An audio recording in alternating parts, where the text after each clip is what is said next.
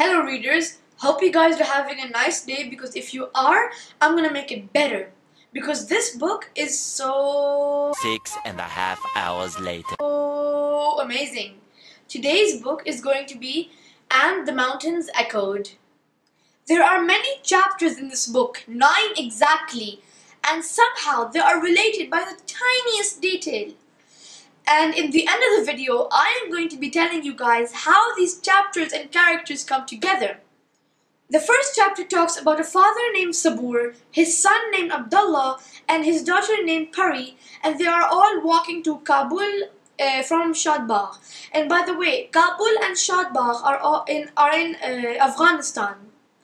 The story is not actually based on Abdullah, Pari and Sabur. It's actually based on a story that Sabur tells their children while they are walking to Kabul. The second chapter is like a little summary that talks about the main points of the book before the book gets into any details. The third chapter is from Abdullah and Pari's mother's perspective, who is always comparing herself with her little sister Masuma.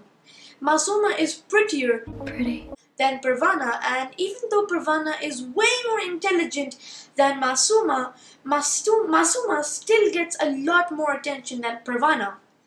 The fourth chapter talks from Parvana's brother's perspective, Nabi, who is writing a letter to a person named Mr. Marcos.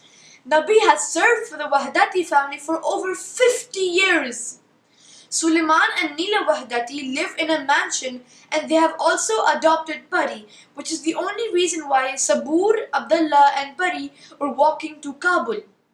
The story also talks about how Nabi still served for Suleiman even during the war times, when grenades hit their roofs, when bullets hit their walls, and when bombs fell on the sidewalk, but luckily the house stood on.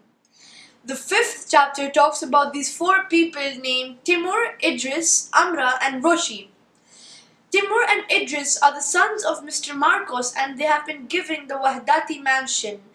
Amra is a nurse at a hospital who is nursing a little girl named Roshi, and something terrible happened to Roshi. And I'm not going to say it because it might be too violent for the kids who watch this channel. The sixth chapter talks about Pari's life, which is really sad.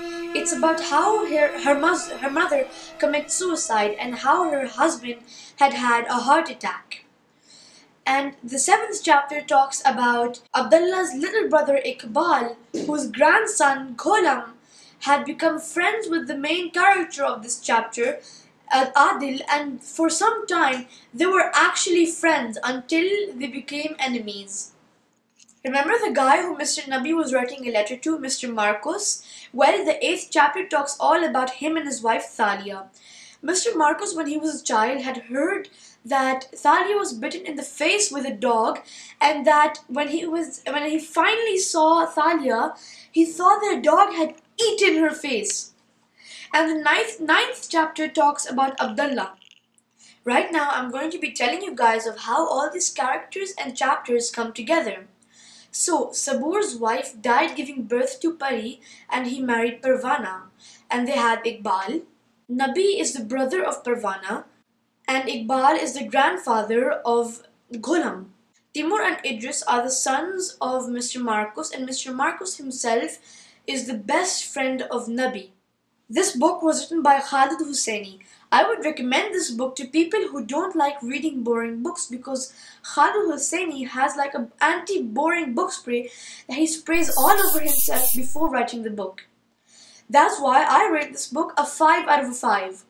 If you guys enjoyed the video, don't forget to go hit that subscribe button, smash the notification bell, and also comment down below which chapter was your favorite. In my next video, I'm going to be stating the 5 major reasons why you guys should start reading books. So stay tuned.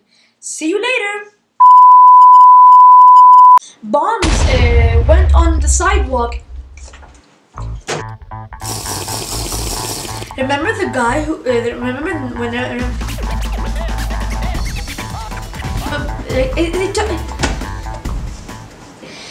no. Hello darkness, my old friend.